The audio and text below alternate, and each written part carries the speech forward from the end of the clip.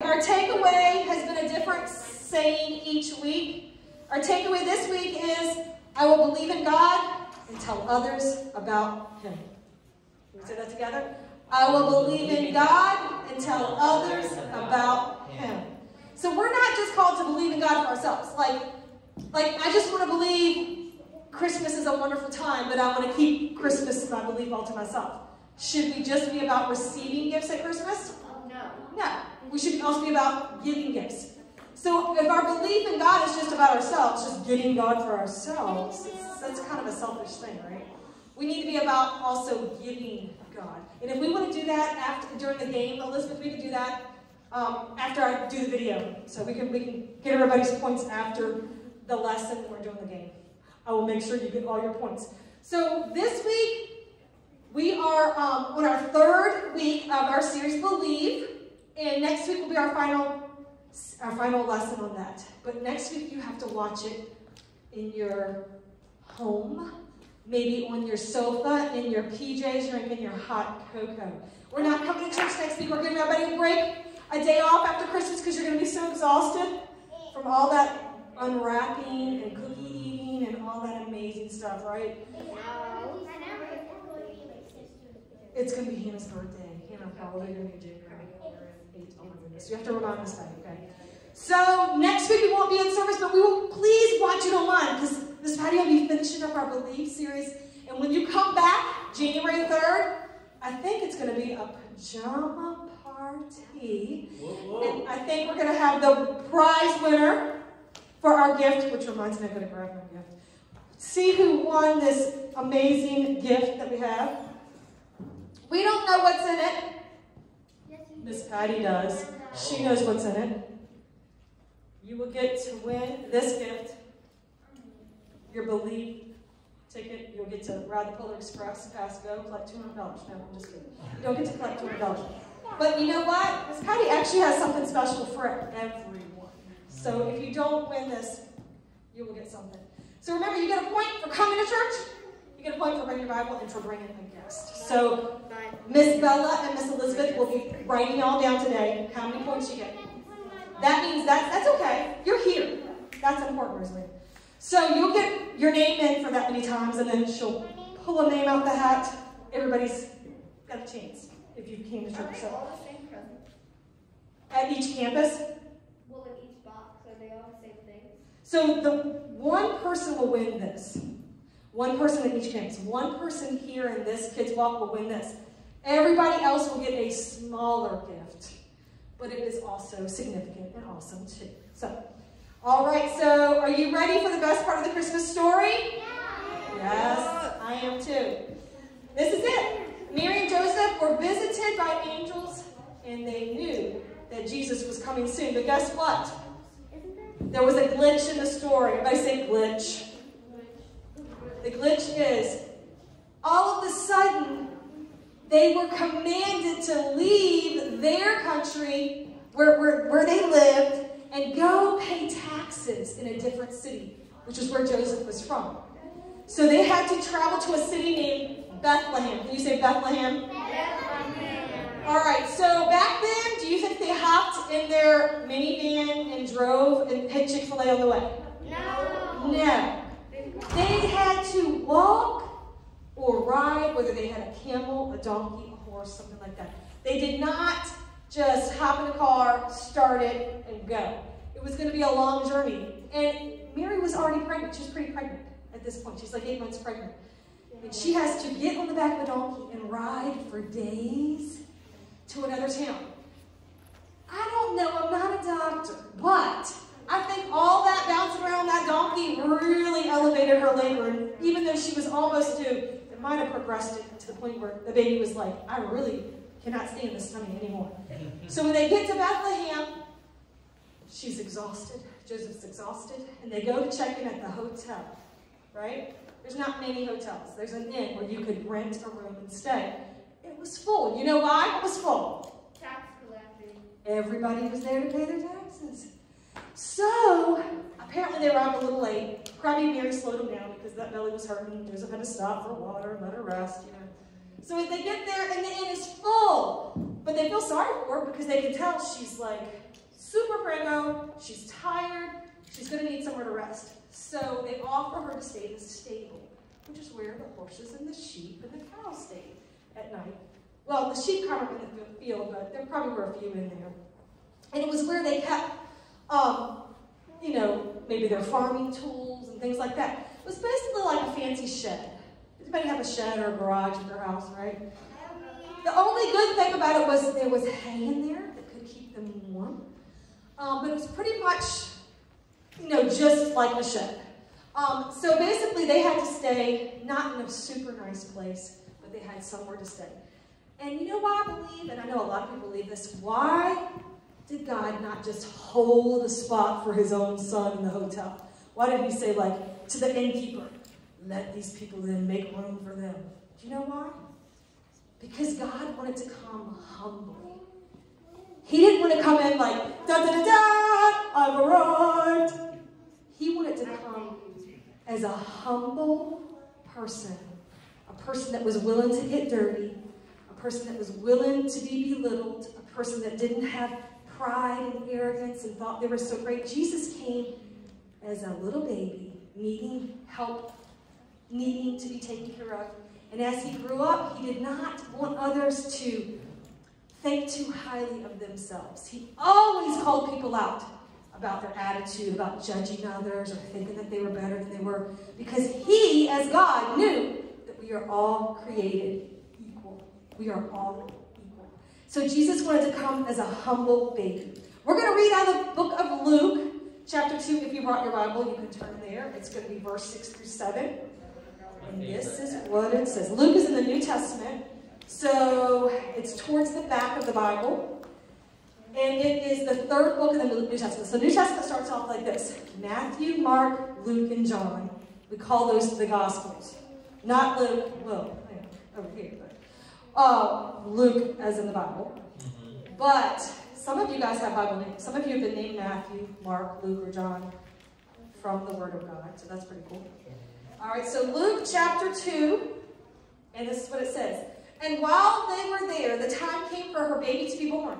She gave birth to her firstborn son. She wrapped him snugly in strips of cloth and laid him in a manger, which is an animal trough that they eat out of, because there was no lodging for them.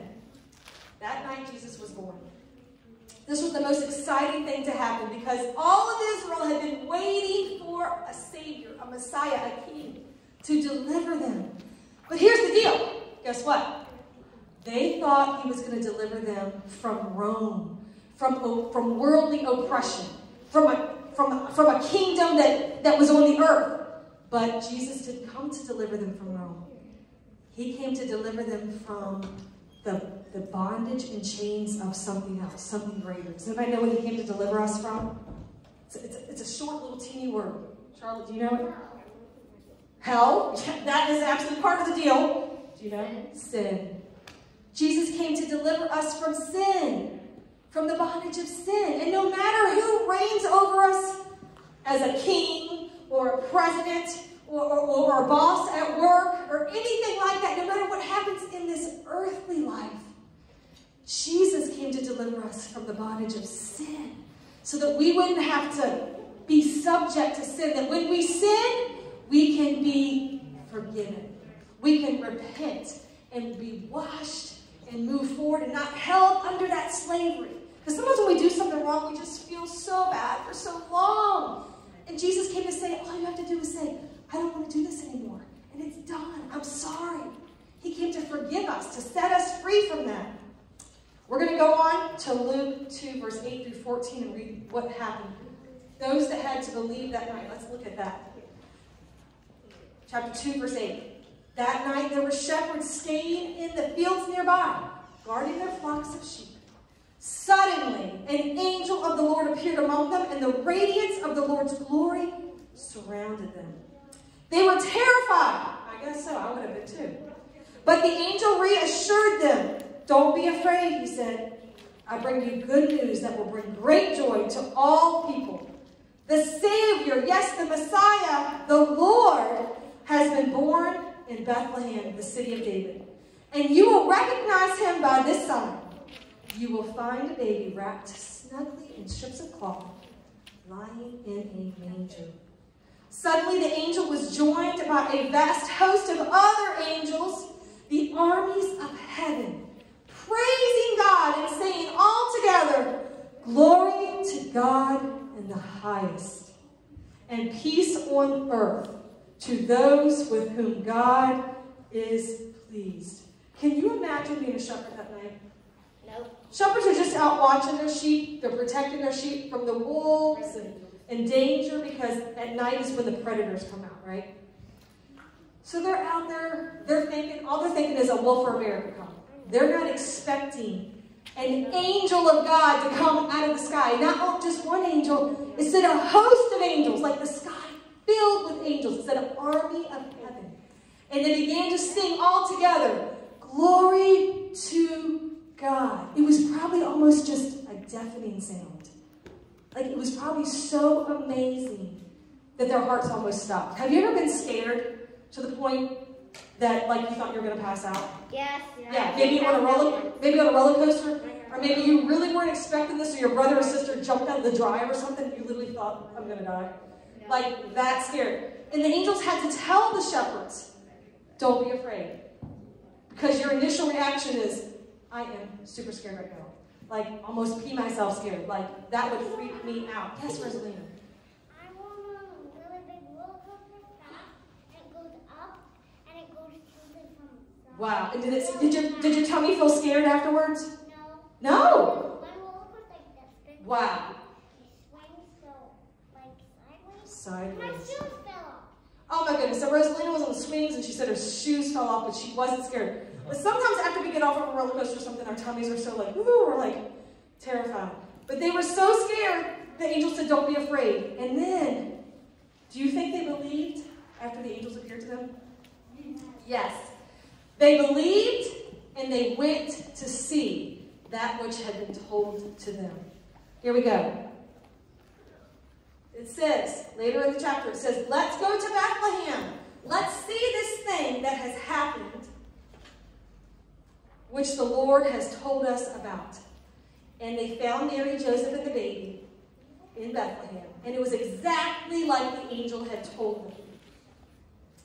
What do you think they did next? After they believed, that they found what they'd been told to believe, what do you think they did next? Went in the stable? Tried to find the stable. Well, they did. They went and found the stable. So they did. They followed through with what they believed. It says they were excited. They were so excited that the Bible said they told no one. They went and told no one. You think that's what happened? No. They kept it to themselves? It says they went and told everyone, praising God that He had sent the Savior to them. The shepherds were so blessed to get a message from God, they couldn't keep it to themselves. Does anybody remember our takeaway today? I will believe in God and tell others about Him. At Christmas time, remember we talked.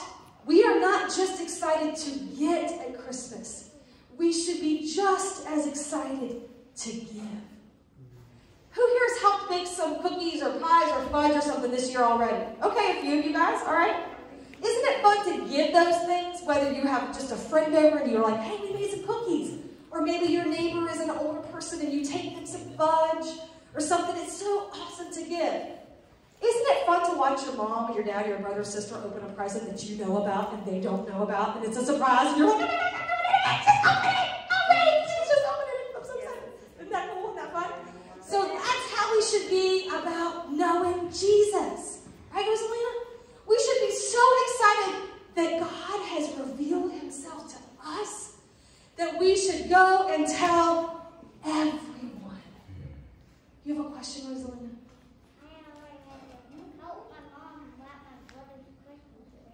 Oh, very good. You're right. You're going to do it. I like that. Thank you for being a good helper. So the point is we should be so excited for what God has done for us, we want to tell others. It'd be kind of rude and mean for us to keep something so amazing to ourselves. Sometimes we're scared to tell others. Maybe we think we're weird if we say, you know, God loves you and he sent Jesus. Maybe we might think somebody would laugh at us or tease us. But you know what? The shepherds didn't care. They wanted everyone to know that God had come to save them. But I will say the shepherds, at least the shepherds did get to see angels, and that's pretty amazing. Who here has seen an angel? Not many, right? But here's the deal. Angels are, but angels are all around us. They're all around us. The Bible says we wrestle not against flesh and blood, but against principalities and spirits. So there's demonic spirits around us that are trying to make us angry or unhappy or frustrated, but there's also angels all around us that are, the Bible says he sends forth his angels to bring forth his word, that he sends forth his angels to encourage us. The Bible says they will lift us up so we don't hit our foot against a rock. That's actually in the book of Psalms. So there are angels around us. We can't see them, but here's what you can see. You guys want to know what you can see? You can see Jesus in others. When someone comes to you and says, hey, I see you're having a bad day. Can I pray with you? You're seeing Jesus right there. It's the love of Jesus pouring out of them. When someone comes to you and says, hey, I saw that person teasing you, and I want you to know that I'm for you, and you're a great person. You don't have to listen to what they say. That's Jesus being seen in others. When somebody comes to you and says, hey, do you need some food? We've got some food. We've got some extra food. That's Jesus showing himself through his children. We are the children of God. If you believe that God created the earth and he sent his son Jesus to live, to die on the cross, to be buried, resurrected, and now he lives and reigns for us, if you believe that, you have been adopted into the family of God. God created all of us. We're all children of God. But we are not all part of God's family because if we don't believe on him, if we don't look to him, he wants us to, though. And he wants you to tell others about him. He doesn't want you to keep the presents all to yourself. He doesn't want you to keep the goodness all to yourself. He wants you to share the love of God. God made everyone equal. He loves everyone equally. And we should share the love of God to all that we come across. Everyone needs to know that God loves them. He created them. Do you believe that? We are going to watch a video. I think we got a video, Mr. Jason. And then we're going to pray. And we're going to pray together. And then we're going to end with a fun game. But let's watch this video. The story of Christmas, Jesus and the Shepherds. This is Jesus.